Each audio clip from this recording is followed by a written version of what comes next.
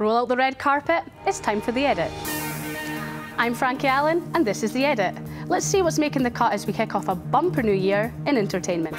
Now, what were you doing on New Year's Day? Apart from nursing a hangover and munching what was left of your mum's steak pie? Well, if you're like millions of others around the world, you were fully engrossed in the latest Netflix drama from the warped mind of writer Harlan Coben.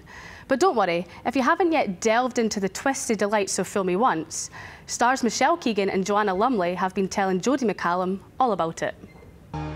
Now, if you need something else to binge after Fool Me Once, you could do a lot worse than the latest offering from Apple, featuring two of the UK's top TV talents. Former doctor and the greatest swearer in the history of television, Peter Capaldi, and the Good Fight star Cush Jumbo have proved that they're brilliant on and off screen, telling David Farrell about the dark new drama.